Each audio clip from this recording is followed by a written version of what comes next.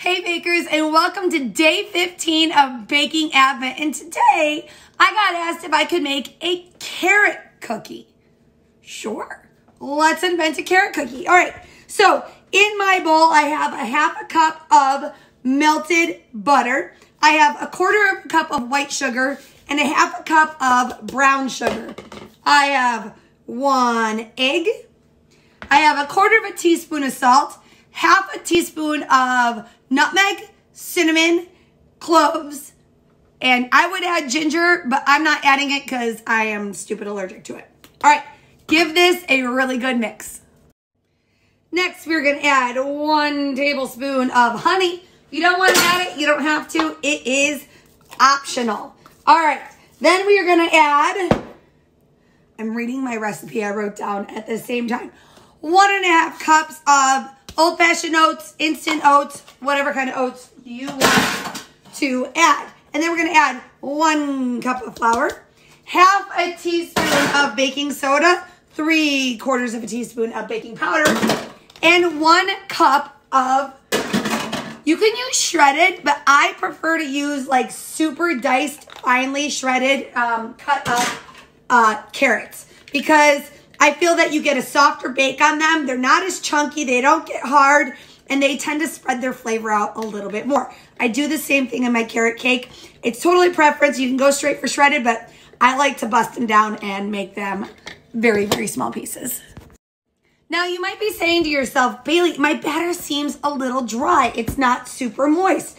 Is it going to get a little bit more moist as it bakes? Yes, because what's going to happen is the moisture in those carrots is going to start breaking down into your batter, causing your cookie to become more moist. So don't worry if your batter is a little bit looser or not as wet as you would expect it to be. I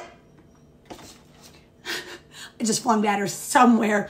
I use an ice cream scoop to get a good sized cookie. You're going to ice cream scoop these out onto parchment lined baking sheets, blah, blah, blah, blah. Pop these in a 350-degree oven for anywhere from 15 to 18 minutes or until the edges start to become lightly golden brown. Think they're going to bake like an oatmeal raisin cookie. Let them cool and let's enjoy. Now, you might also be saying to yourself, Bailey, these seem a little boring, just carrot oatmeal cookies. You can add white chocolate chips into these. You can add nuts into these. You can add chocolate into these. Heck, you can add some cranberries, some raisins. Put what you like in them. Remember what I always say. Make it you, make it yours, make it your own. Make it what you like. Put what you want into these. It's not going to change the bake on them. It's just going to add additional flavor. For me, I'm going with the basic carrot cookie. All right, into the oven we go. You guys, look at how beautiful these carrot cookies are. They smell even better. They smell like carrot cake, which is funny because I'm not a huge carrot cake person. But these, oh, and they're soft. You guys, like, look. Okay, ready?